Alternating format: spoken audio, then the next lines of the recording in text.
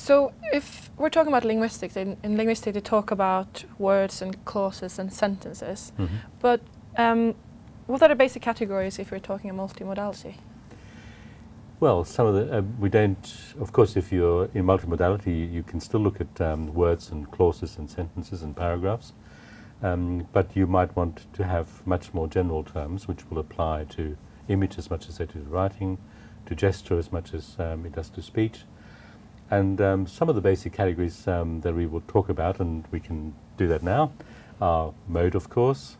Think about the notion, instead of having a term such as language, have a more general term such as semiotic resources.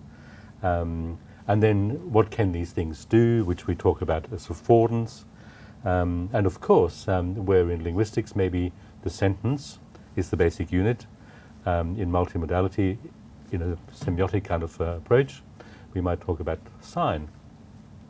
Okay, so to explain me, but what exactly then is mode? Mode is a term that allows us to get away from using language for everything. Whereas you might say there's visual language and there's gestural language and there's language of flowers, we now say there are different modes, and modes are resources whereby we can make meaning material. I want to mean something, I want to communicate something. How do I make my meaning evident, material, so others can kind of take it in, see it, hear it, maybe even touch it? And modes are these things which are socially produced, and they become cultural resources for making meaning. They're regular because the community uses these resources over long periods of time in similar kinds of circumstances.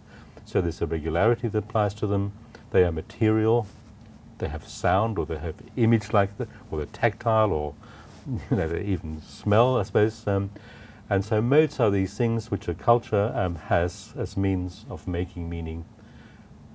And it allows us to get away from making language too general and maybe therefore too vague a term to be useful.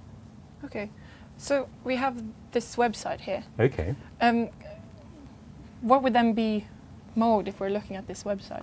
Well, on that BBC homepage, news, you have a kind of a band at the top which is in a dark red colour. Then underneath there is a kind of a lot of white. So colour is obviously important in some way, and we'd have to say, is colour significant? Is meaning being made with colour?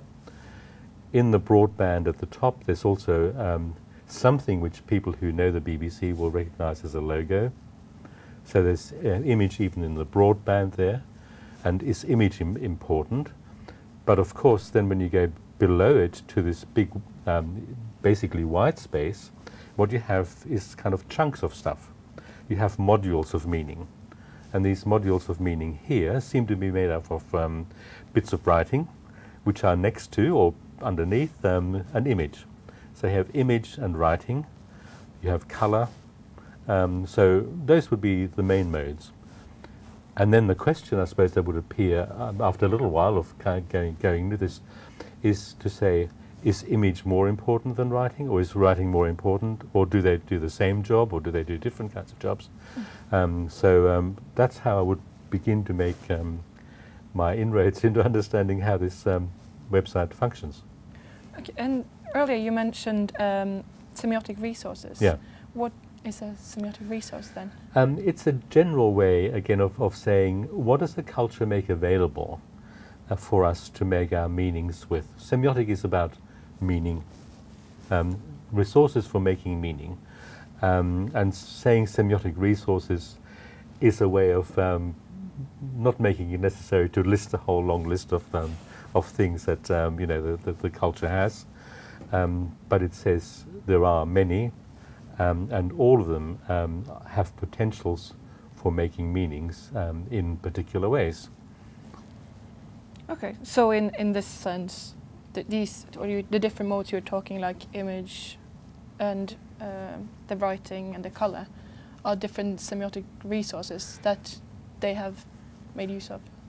I might have mentioned when we started this little conversation that we're assuming that all these semiotic resources are capable of making meaning, but not in the same way.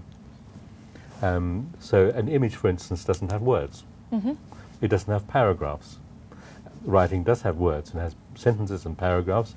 And the question then is, what can you do with writing? What does writing afford? What does it make possible to do? So, for instance, outside at the moment, the weather is a bit kind of moist, and you know, we say it's raining. We don't know what the it is that is raining, but language kind of forces us into kind of saying something is raining. But if I had an image here, I would just have a rainy day. Okay. It might be evident what it is. It does things, but does them differently, and the difference is significant. So affordance of a mode is an important issue, because we're saying these are not just repetitions, they're not just parallel, they're not just the same thing done differently, but rather they are, they allow us to do somewhat different things in relation to a similar kind of issue. So it's raining, writing does it in one way, image does it in another way, but we could have a sound recording of rain on a roof or on a surface or something like that. So it allows us to make kinds of combinations of things which together make a richer meaning or a fuller meaning that a single mode by itself would enable us to do. So that's the reason, for example, why we have the text and the colors, the images? I think so. Yeah. I think so. For instance, there it says 6 soldiers killed in Afghan blast. And the writing will give us a little bit of information about what happened on that day in Afghanistan. The image is an image of a tank with soldiers kind of standing on it. What does that image do? Well, it immediately kind of transports us into an arid landscape, a huge tank which takes up just about most of the image, these people in battle fatigues, and a different kind of meaning being made by each of those components, and yet they kind of come together and give us an overall sense of what's going on there. And the last term you mentioned was sign. Yeah. Can you explain that a bit more for me? If you spoke to the man or the woman in the street and said, "What's language about?" they'd say words and sentences, probably. In other words, people have a kind of a common sense about what are the units of language, words and sentences. When we're thinking about many modes, gesture doesn't have words, image doesn't have word, music only when it's sung has words, but it has melody. It has different kinds of entities, and so the question is, what is a common kind of thing to all of these things? All of these things make meaning, and the entity of meaning that we use, let's say in multimodality, not everybody, but people who have a semiotic approach, is the sign. The sign is a combination of a form and a meaning. So here, for instance, we have a tank. That's a kind of form that means might, power, violence, whatever. Yeah, so the sign is the basic unit which is common in the semiotic approach to all attempts to understand what meaning is being made. Now here, for instance, you have writing and you have image. So you have the signs made in writing, you have the signs made in image, color comes into it, the arid color of the image we've got there. So all of these are signs, and we can ask what is the form which is being used here, and what's the meaning which is being attached to the form. That's what the sign is about.